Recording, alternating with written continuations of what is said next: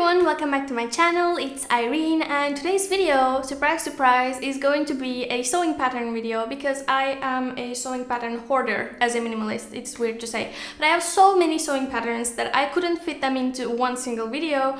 So I've chosen out of my summer sewing patterns, 10 out of all of them, randomly, that I'm going to be talking about. Most of them, half of them are vintage and half of them are vintage reproduction, so you can buy those, and the other ones you can try your luck on Etsy. So let's go.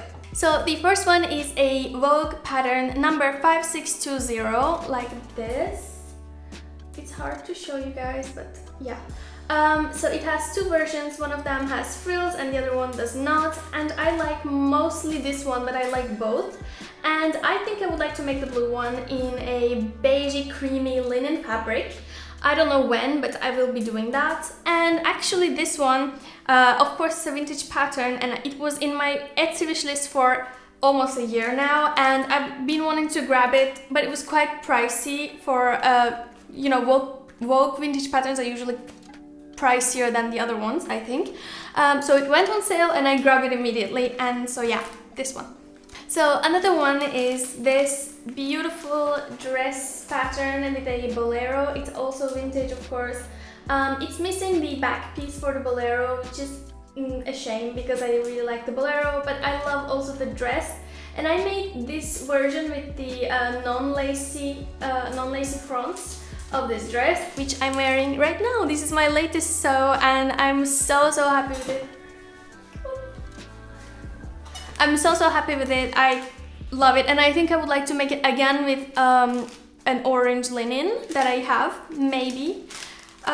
This is a Simplicity 2861. I believe this is quite rare and it's very battered, but the pattern pieces were okay, so I could make it. So the next one is an advanced skirt, 5529, again vintage. I'm sorry for those of you who were expecting more modern patterns that you can purchase. I have some reproductions that you can purchase, but right now I started with the vintage ones that maybe you can't find the same, but you should totally check on Etsy, maybe you can. So this is an advanced 5529. It is a beautiful 1950s skirt. It's the swishy princess skirt that we all know and love. I would like to make this with a sort of a half sheer yellow gingham fabric. I think it was made of tencel or rayon. I will put a picture of it on the screen. I would like to pair it with my white shirt that I made for my Queen's Gambit project, which if you don't know about, you can click the link above. And I would like to pair it with the shirt that I made for that project, and I think it's gonna be a perfect substitute for the outfit that she wore, which I'm gonna show you on the screen. So the next one is again a dress pattern. This is a Vogue 9253, and when I say Vogue vintage pattern, you know that it's gonna be something nice. So I really love this. I think it's such a cool, pretty, I don't know, amazing. I love the green one. I would like to make it actually with the same green linen that I found from the fabric store, and I don't know when, but I would love to do it. I love that it has princess seams. I think it has princess seams and darts. That's weird. I've never sewn princess seams, but I don't think that's how it's supposed to be.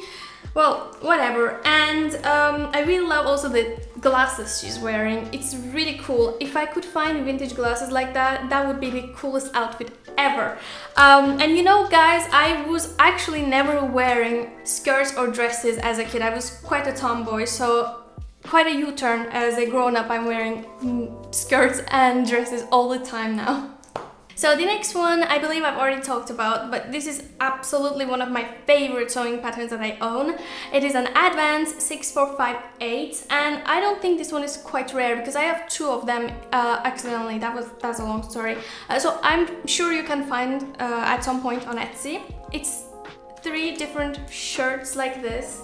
I think they are so gorgeous. They look sort of sailory, like I would love to wear this on a boat if I had a boat, which I don't. But yeah, I would love to make this and wear it sort of in a beachy town like Cassis here around where I live. And that's the dream. That's what I think I will make next, actually. This might be my next project. So this next one, I believe, is the oldest one I own, and it came all the way from Australia.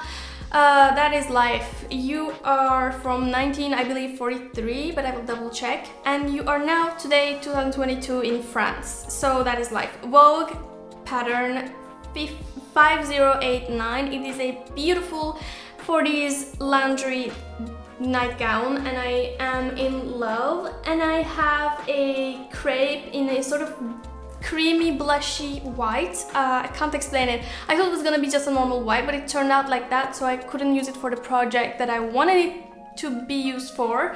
So now I think I'm gonna use it for this. I think it's perfect. And here in France there is a lace called Calais lace, which I think could be so perfect around the, you know, in the front, and I could look that up as well. So now it's time to show you the ones that are reproduction. So they are vintage, but you can buy as many of them as you want because they are copies. So the first one, these are all from Lady Marlowe on Etsy. If you don't know Lady Marlowe, you should meet Lady Marlowe because she's awesome. So this is, I think these are all Vogue. She tends to sell Vogue, but it doesn't say on the packaging. So I'm not gonna tell you what they're, I can tell you the numbers. So this one is a presumably Vogue 6783. The picture is so pretty, that's why I think it's a Vogue. And I made this last summer. This was my first sewing project. I made this one and this one. They both turned out super cute, and it felt like the most complicated thing in the world back then, but today I think it's very simple and you can do it. It was, you know, quite interesting because the instructions of vintage sewing patterns are quite vague and like mind-bendy, so when you first read them you really have to use, you know, a magnifying glass, and you have to reread every sentence because in one sentence you have like three informations on how to do the steps, because back then I guess people were better at sewing. Anyways, I'm rambling. So yeah, this is perfect summer tops from 1940s or 50s, looks like 50s. Actually these are beach tops, but we can today wear it outside anywhere because we became sort of sluts. Next is again Lady Marlowe, presumably Vogue 6466 Mrs. Sport dress. I don't know what makes them think this is a sport dress, but it is one of the most beautiful dresses I have ever seen, and I have started making it with a beige gingham. Actually, it looks so much like a dress that I saw years ago from Faithful the brand, and I missed it. I didn't buy it and I regretted it so much. But now I can make it for myself, so that's great. So next, again, Lady Marlowe 6453 toppers. Are they called toppers? I've never seen people refer to blouses as toppers, but whatever, I guess. These are pretty blouses, and I feel like this one you would find in Rouge. So it's very fancy and also like very useful because you can sort of wear them with whatever you want, and they look like they're easy to make. So I bought this. I have never made it, but I think it's great to have if I want some blouses that look sort of fancy and vintagey, and I want some basics in my wardrobe. So the next one is again Lady Marlowe. This time it is a 6812, and it says Mrs.'s three-piece sport ensemble, and that makes no sense, and you will see why. Does this look like what happened to us? We were doing sports wearing this kind of thing, and today we're wearing sweaty leggings and going to the sweaty gym. What happened to us? People were wearing this. This for me is a fancy event outfit, okay? This is a fancy event outfit. I love it, by the way. It is a bust 30, so that's why I didn't make it yet, because I bought it last year when I first started sewing and I didn't know how to grade patterns, but now I do because I have done it with this for the first time. I was too scared to do it because I'm scared of math, but I learned that, and I'm so excited to make this. I think this would be perfect with a linen or a cotton or even a rayon fabric, whatever I managed to find. So yeah, they are really pretty. They knew how to be stylish back then.